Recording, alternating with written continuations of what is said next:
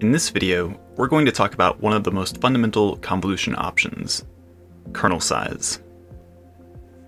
I'll explain what kernel size controls and which values you should use for your neural network. First of all, kernel means the same thing as filter. They're used interchangeably, sometimes in the same documentation. I'm looking at you, TensorFlow. Kernel size determines the height and width of the filters. We combine the filter with a patch of the same size, so the kernel size also determines the size of the input patch.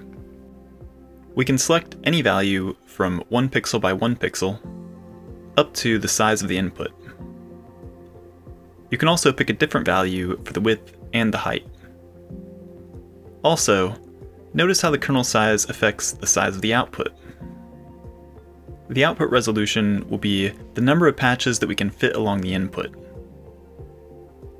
A kernel as large as the input resolution will cause the output to shrink to 1 by 1 because it uses the entire input for a single patch. A 1 by 1 kernel will use each pixel for its own patch, so the output will be the same resolution as the input. So which size should you use?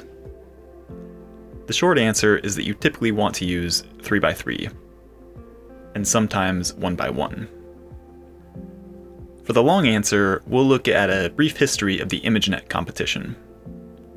In 2012, AlexNet became the first convolutional neural network to win this competition. At this point in time, AlexNet was a pioneer, and 3 by 3 kernels hadn't become king yet.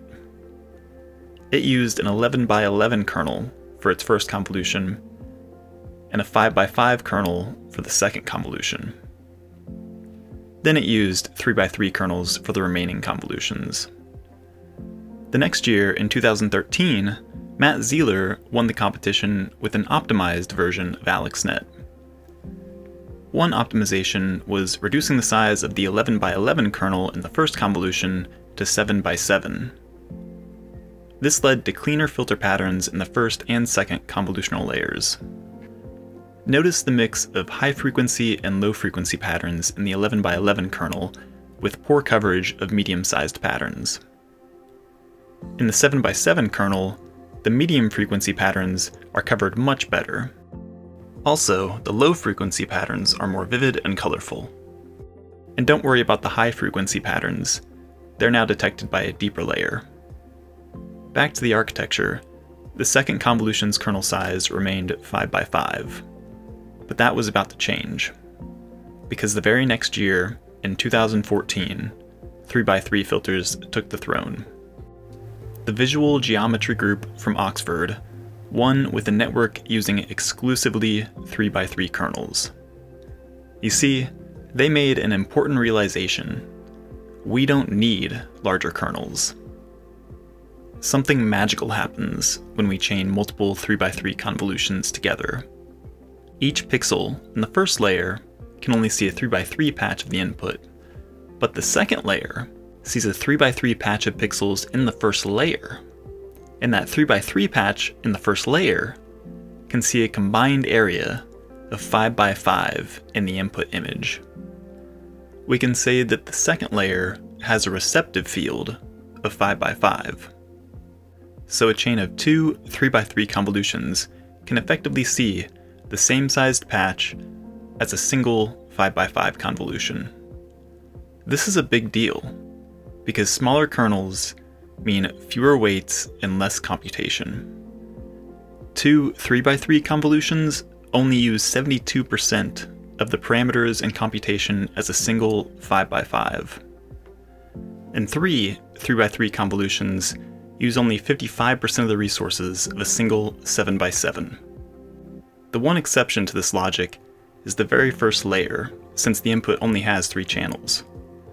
So it's common to see a 5 by 5 or 7 by 7 filter for the first layer. So that's the story of why everyone loves 3 by 3. The next most common size is 1 by 1. You'll see this quite frequently, simply because it's the least expensive way to change the number of features in your feature map, which can be a handy thing to do. What about even-sized filters? We don't talk about those. Seriously, I've never seen a research paper even acknowledge that they exist. Please discredit me in the comments. To summarize, the kernel size controls the height and width of the filters, which also determines the height and width of the input patch. It also inversely affects the height and width of the output. You should generally use 3x3 convolutions because they're more efficient than 5x5 or 7x7. Except for the first layer, where 5x5 and 7x7 is more efficient. Also, use 1x1 convolutions when you want to efficiently change the feature count. And that wraps it up for kernel size. In upcoming videos, I'll be covering filter count, padding, stride, and more. So subscribe if you're interested.